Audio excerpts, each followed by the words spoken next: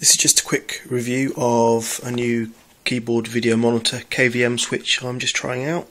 It's a Belkin Flip Switch 2. It's been out for quite a few years, but the reason why I wanted to get one now was because I'm running a Macintosh computer and a PC at the same time, and I want to be able to switch both computers using one mouse. That's my trackball and keyboard.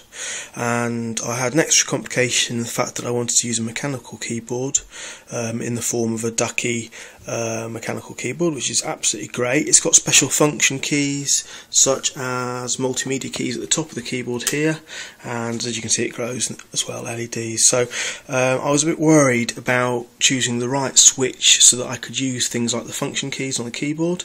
If you use certain types of keyboard video monitor switch, you'll know that some switches emulate a keyboard for the computer, so that when you switch between computers, the computer doesn't immediately notice that a keyboard's been lost, and when you again connect to that computer, the emulator kicks in so that the whole time basically, so that you don't get the new hardware wizard in Windows. That's great, but if you want to have things like use multimedia keys on a keyboard, you don't want that, because the emulator that most switches have got built into them only emulate a very basic keyboard.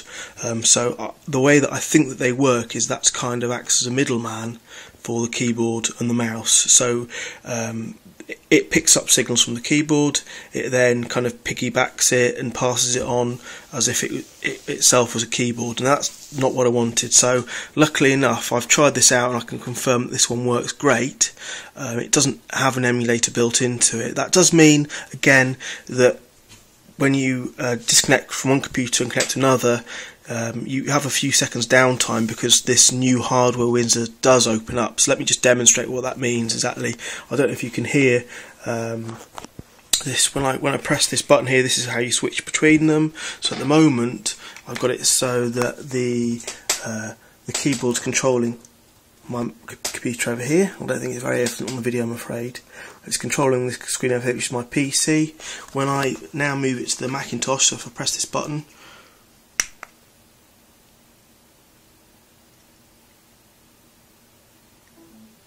you hear there that the Windows machine just swapped over, and it kind of made that duh-duh USB noise.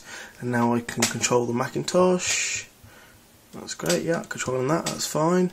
And the Macintosh is really quick at picking it up, actually, that's rather a good thing. And again, the multimedia keys work just fine. Let me see what I can do. Again, that's it, that's me controlling the keyboard there, that's fine. And again, to switch back, if I do this, and I get over here on the PC side,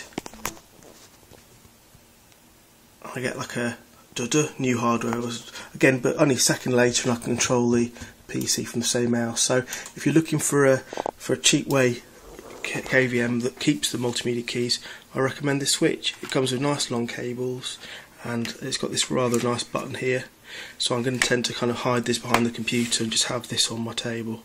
We're looking at 2 USB inputs into it. On the back it indicates a mouse connection and a keyboard, but I've tried it the other way around and it works fine, so you don't need to worry about that if you're just perhaps piggybacking onto the keyboard or something like that.